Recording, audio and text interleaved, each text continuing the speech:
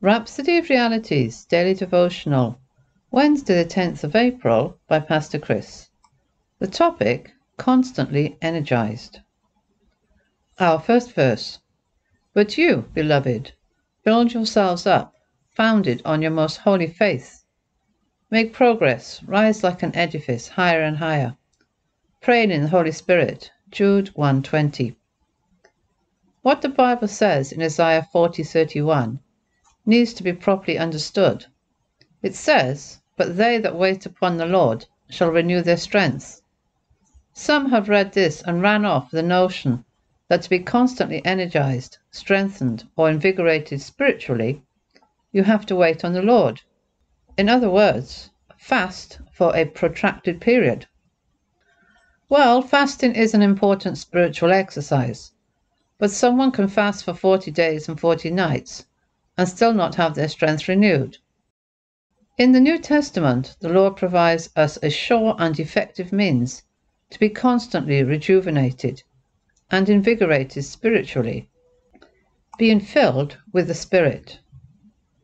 Ephesians 5:18-20 says, "And be not drunk with wine, wherein is excess, but be filled with the Spirit, speaking to yourselves in psalms and hymns and spiritual songs, singing and making melody in your heart to the Lord, giving thanks always for all things unto God and the Father, in the name of our Lord Jesus Christ." This is the answer. Stay perpetually filled with the Spirit, studying and speaking the Word and praying in tongues. When you do this, you're constantly energized. Paul tells us, "He that speaketh in an unknown tongue edifieth himself." 1 Corinthians 14:4. In other words, when you speak in tongues, you're invigorated, revitalized, refreshed, energized, and edified.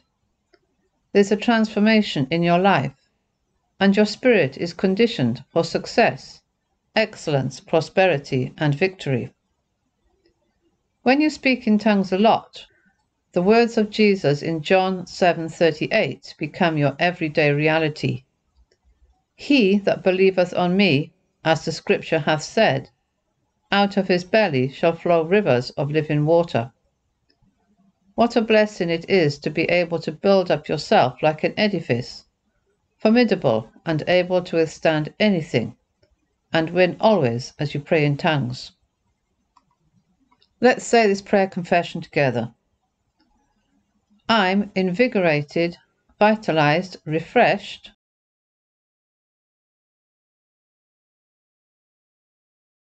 energized and edified even now by the Spirit.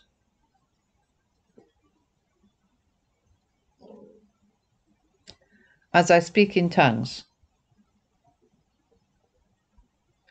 My inner man is built up strong, and I constantly walk in dominion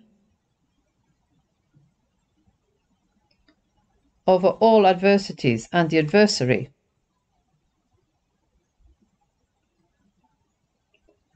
Out of my belly flow gushers of living waters. Words of salvation, healing power and strength.